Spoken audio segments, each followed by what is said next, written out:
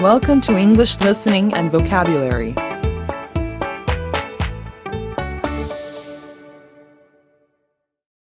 You will hear a number of different recordings and you will have to answer questions on what you hear. There will be time for you to read the instructions and questions and you will have a chance to check your work. All the recordings will be played once only. The test is in 4 parts. At the end of the test, you will be given 10 minutes to transfer your answers to the answer sheet. Now turn to Part 1.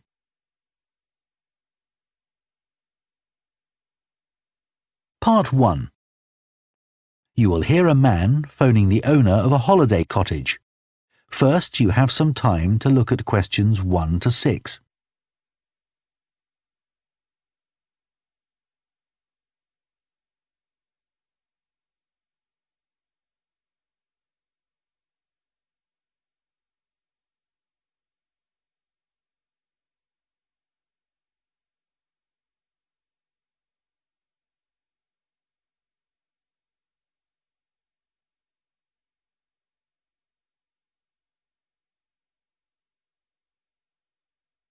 Now listen carefully and answer questions 1 to 6. Hello? Oh, hello.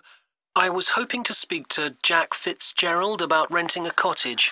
I'm his wife Shirley and we own the cottages together, so I'm sure I can help you. Great. My name's Tom.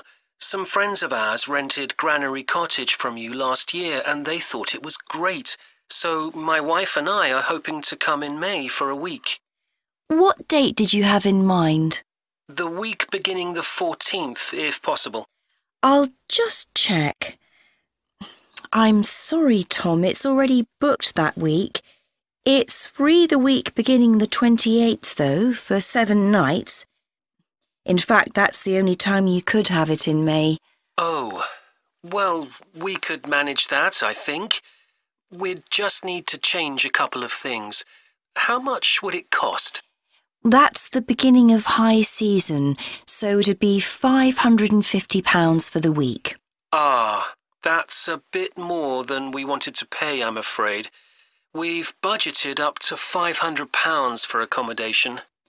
Well, we've just finished converting another building into a cottage, which we're calling Chervil Cottage. Sorry, what was that again? Chervil. Cherv for Victor, IL.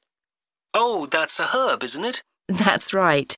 It grows fairly wild around here. You could have that for the week you want for £480. OK, so could you tell me something about it, please? Of course. The building was built as a garage. It's a little smaller than Granary Cottage. So that must sleep 2 people as well? That's right. There's a double bedroom. Does it have a garden? Yes, you get to it from the living room through French doors, and we provide 2 deck chairs. We hope to build a patio in the near future, but I wouldn't like to guarantee it'll be finished by May. OK. The front door opens onto the old farmyard, and parking isn't a problem. There's plenty of room at the front for that. There are some trees and potted plants there.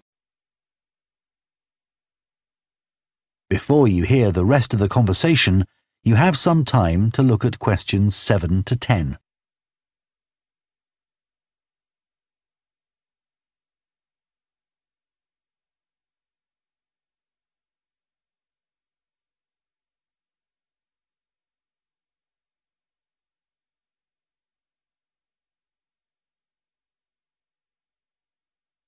Now listen and answer questions 7 to 10. What about facilities in the cottage? It has standard things like a cooker and fridge, I presume. In the kitchen area, there's a fridge-freezer, and we've just put in an electric cooker. Is there a washing machine? Yes. There's also a TV in the living room, which plays DVDs too. The bathroom is too small for a bath, so there's a shower instead. I think a lot of people prefer that nowadays anyway. It's more environmentally friendly, isn't it? Unless you spend half the day in it. Exactly. What about heating? It sometimes gets quite cool at that time of year. There's central heating, and if you want to light a fire, there's a stove. We can provide all the wood you need for it.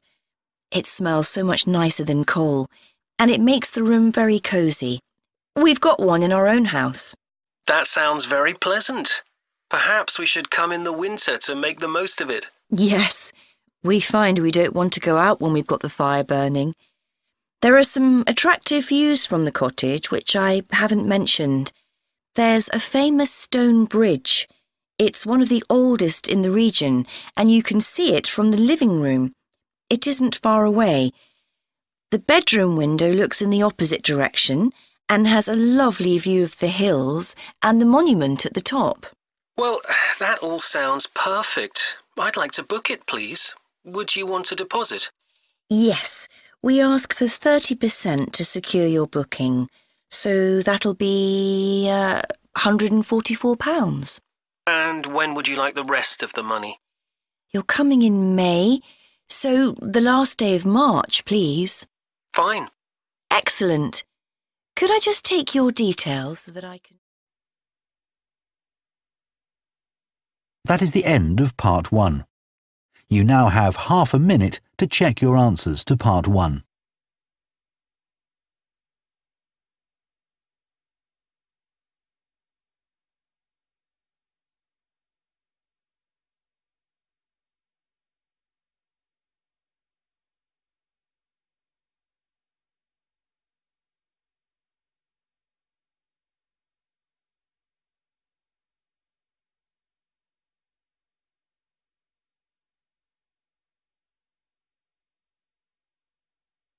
Part 2. You will hear a town councillor reporting on the local transport network and a recreation facility. First, you have some time to look at questions 11 to 14.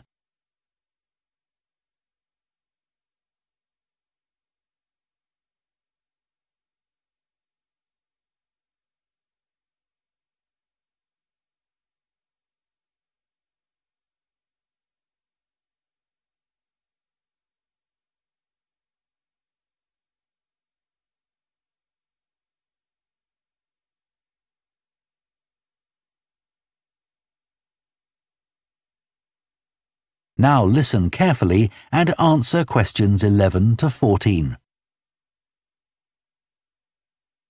Right, next on the agenda we have traffic and highways.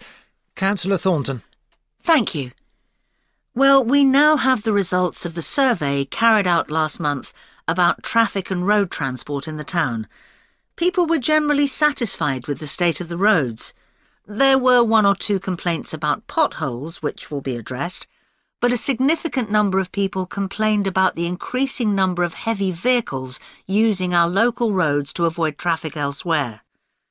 We'd expected more complaints by commuters about the reduction in the train service, but it doesn't seem to have affected people too much. The cycle path that runs alongside the river is very well used by both cyclists and pedestrians since the surface was improved last year. But overtaking can be a problem, so we're going to add a bit on the side to make it wider. At some stage, we'd like to extend the path so that it goes all the way through the town, but that won't be happening in the immediate future. The plans to have a pedestrian crossing next to the post office have unfortunately had to be put on hold for the time being. We'd budgeted for this to be done this financial year, but then there were rumours that the post office was going to move, which would have meant there wasn't really a need for a crossing. Now they've confirmed that they're staying where they are, but the Highways Department have told us that it would be dangerous to have a pedestrian crossing where we'd originally planned it, as there's a bend in the road there, so that'll need some more thought. On Station Road, near the station and level crossing, drivers can face quite long waits if the level crossing's closed, and we've now got signs up requesting them not to leave their engines running at that time. This means pedestrians waiting on the pavement to cross the railway line don't have to breathe in car fumes. We've had some problems with cyclists leaving their bikes chained to the railings outside the ticket office, but the station has agreed to provide bike racks there. Before you hear the rest of the talk, you have some time to look at questions 15 to 20.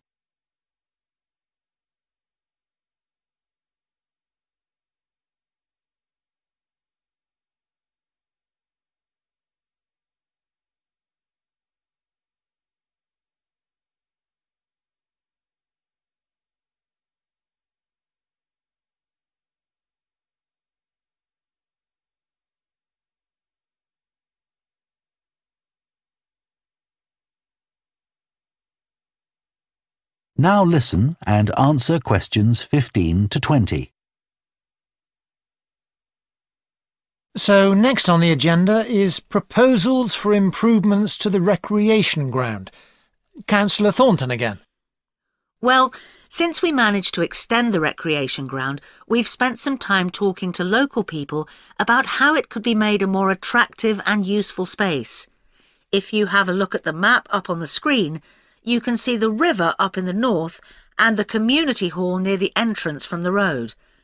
At present, cars can park between the community hall and that line of trees to the east, but this is quite dangerous for pedestrians, so we're suggesting a new car park on the opposite side of the community hall, right next to it. We also have a new location for the cricket pitch. As we've now purchased additional space to the east of the recreation ground, beyond the trees, we plan to move it away from its current location, which is rather near the road, into this new area beyond the line of trees. This means there's less danger of stray balls hitting cars or pedestrians. We've got plans for a children's playground, which will be accessible by a footpath from the community hall and will be alongside the river.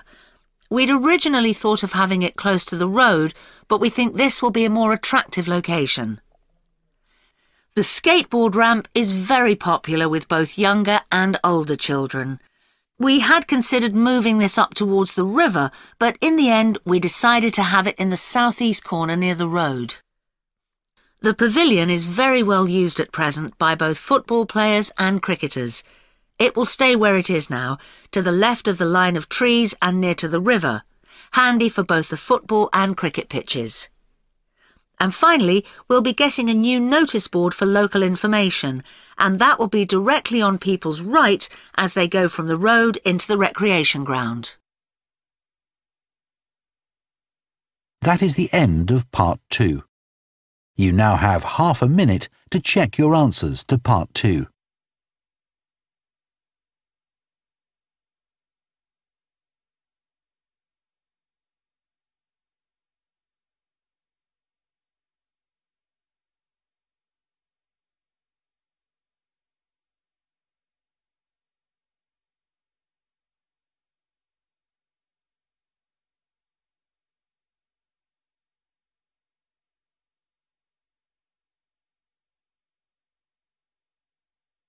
Part 3. You will hear 2 urban planning students discussing bike-sharing schemes in different cities. First, you have some time to look at questions 21 to 24.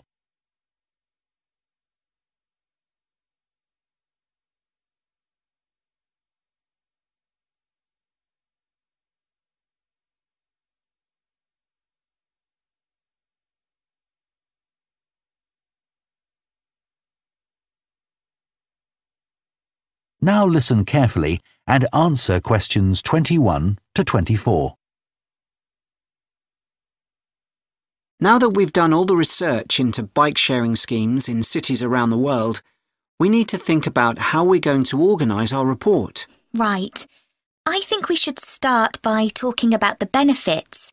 I mean, it's great that so many cities have introduced these schemes where anyone can pick up a bike from dozens of different locations and hire it for a few hours. It makes riding a bike very convenient for people. Yes, but the costs can add up, and that puts people on low incomes off in some places. I suppose so.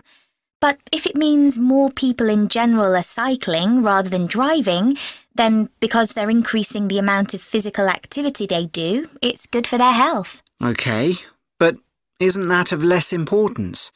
I mean, doesn't the impact of reduced emissions on air pollution have a more significant effect on people's health?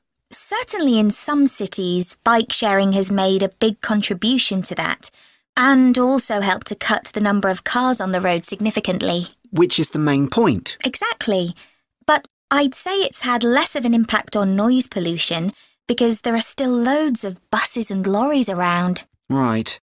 Shall we quickly discuss the recommendations we're going to make?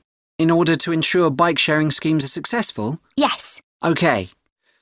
Well, while I think it's nice to have really state-of-the-art bikes with things like GPS, I wouldn't say they're absolutely necessary. But some technical things are really important, like a fully functional app, so people can make payments and book bikes easily. Places which haven't invested in that have really struggled. Good point. Some people say there shouldn't be competing companies offering separate bike-sharing schemes, but in some really big cities, competition's beneficial. And anyway, one company might not be able to manage the whole thing. Right. Deciding how much to invest is a big question. Cities which have opened loads of new bike lanes at the same time as introducing bike-sharing schemes have generally been more successful. But there are examples of successful schemes where this hasn't happened. What does matter, though, is having a big publicity campaign. Definitely. If people don't know how to use the scheme or don't understand its benefits, they won't use it. People need a lot of persuasion to stop using their cars. Before you hear the rest of the discussion, you have some time to look at questions 25 to 30.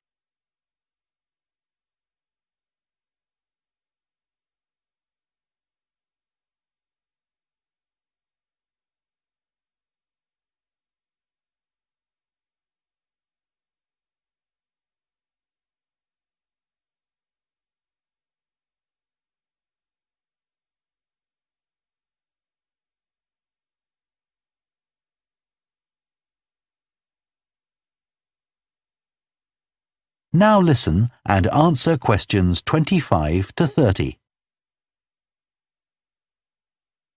Shall we look at some examples now and say what we think is good or bad about them? I suppose we should start with Amsterdam, as this was one of the first cities to have a bike-sharing scheme. Yes, there was already a strong culture of cycling here. In a way, it's strange that there was such a demand for bike sharing, because you'd have thought most people would have used their own bikes. And yet it's one of the best used schemes. Dublin's an interesting example of a success story. It must be because the public transport system's quite limited. Not really. There's no underground, but there are trams and a good bus network. I'd say price has a lot to do with it. It's one of the cheapest schemes in Europe to join. But the buses are really slow. Anyway, the weather certainly can't be a factor. No, definitely not. The London scheme's been quite successful. Yes, it's been a really good thing for the city. The bikes are popular and the whole system is well maintained, but it isn't expanding quickly enough. Basically, not enough's been spent on increasing the number of cycle lanes. Hopefully that'll change. Yes. Now, what about outside Europe? Well, bike-sharing schemes have taken off in places like Buenos Aires. They built a huge network of cycle lanes to support the introduction of the scheme there, didn't they? It attracted huge numbers of cyclists where previously there were hardly any. An example of good planning. Absolutely. New York is a good example of how not to introduce a scheme. When they launched it, it was more than 10 times the price of most other schemes. More than it costs to take a taxi. Crazy. I think the organisers lacked vision and ambition there. I think so too. Sydney would be a good example to use. I would have expected it to have grown pretty quickly here. Yes. I can't quite work out why it hasn't been an instant success like some of the others. It's a shame, really. I know. OK, so now we've thought about all those... That is the end of part 3. You now have half a minute to check your answers to Part 3.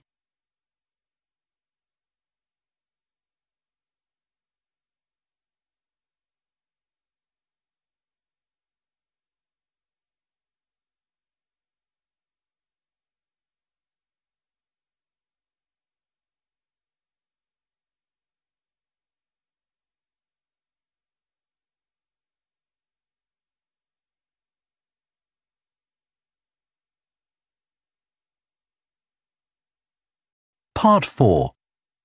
You will hear part of an environmental science lecture about a large bird called the dodo, which is now extinct. First, you have some time to look at questions 31 to 40.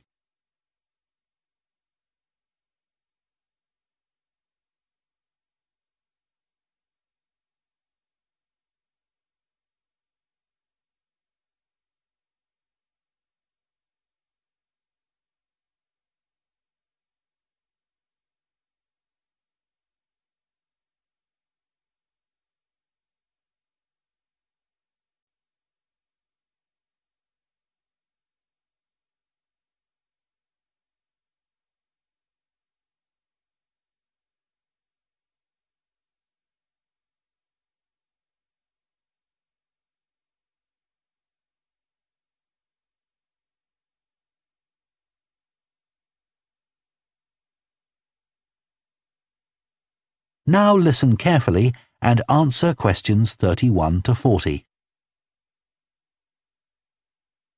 One of the most famous cases of extinction is that of a bird known as the dodo. In fact, there's even a saying in English, as dead as the dodo, used to refer to something which no longer exists.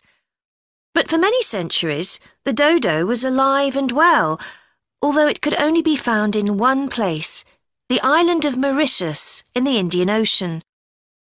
It was a very large bird, about 1 metre tall, and over the centuries it had lost the ability to fly, but it survived happily under the trees that covered the island. Then, in the year 1507, the first Portuguese ships stopped at the island. The sailors were carrying spices back to Europe and found the island a convenient stopping place where they could stock up with food and water for the rest of the voyage, but they didn't settle on Mauritius. However, in 1638, the Dutch arrived and set up a colony there. These first human inhabitants of the island found the dodo birds a convenient source of meat, although not everyone liked the taste. It's hard to get an accurate description of what the dodo actually looked like. We do have some written records from sailors and a few pictures, but we don't know how reliable these are.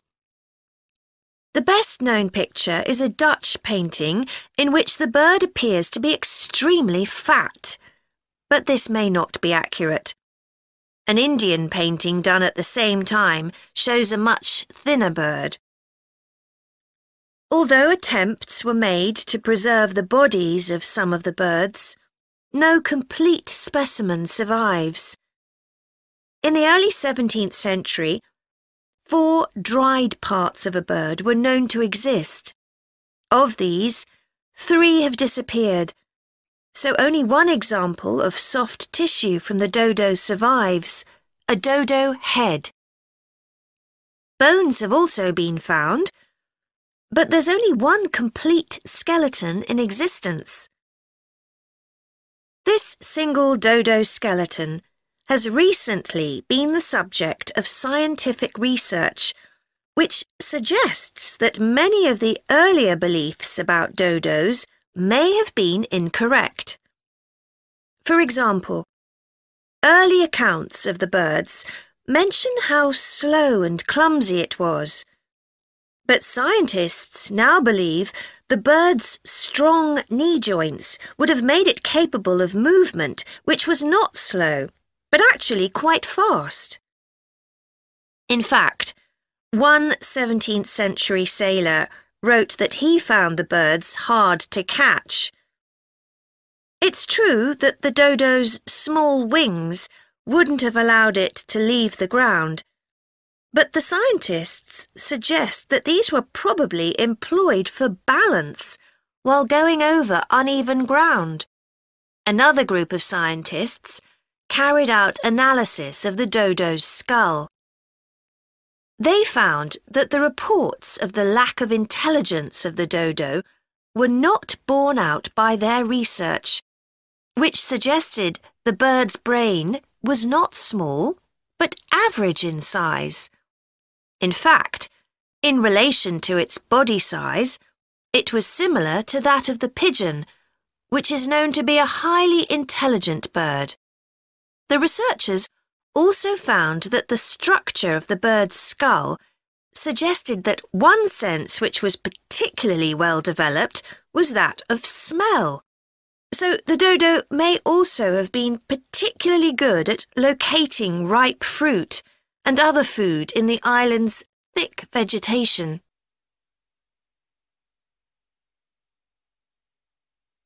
So it looks as if the dodo was better able to survive and defend itself than was originally believed.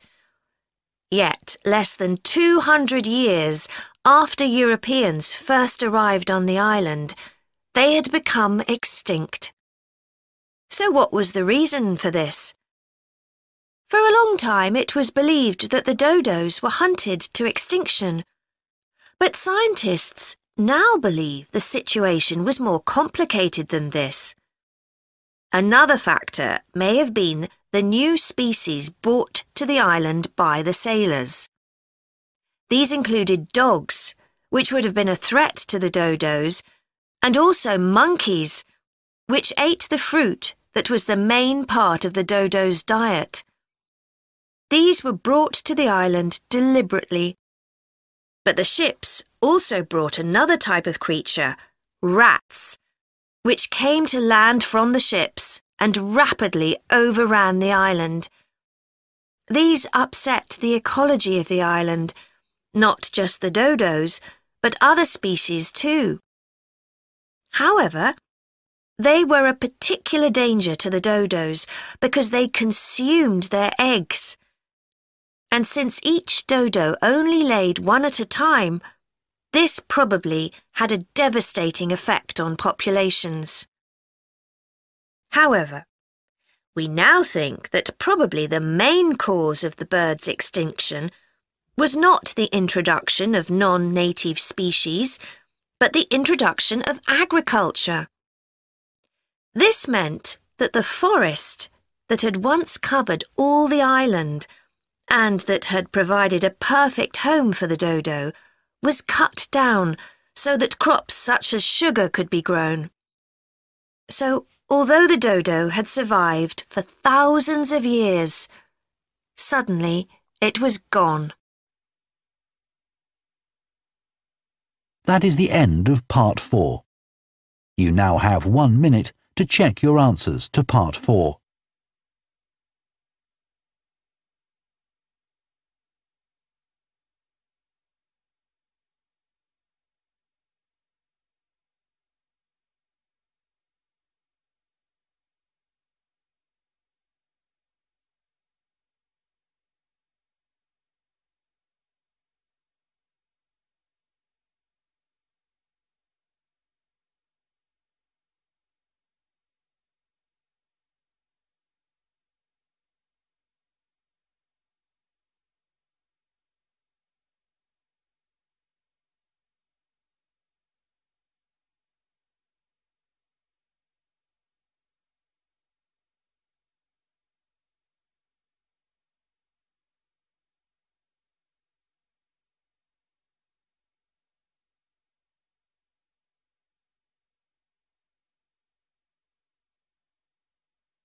That is the end of the listening test.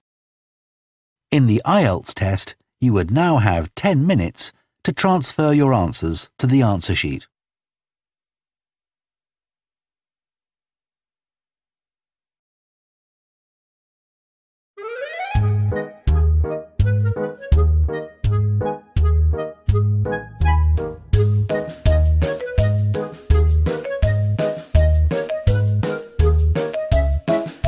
subscribe to the channel for more videos. Support us by clicking on the like button and leaving your comments here. Thank you.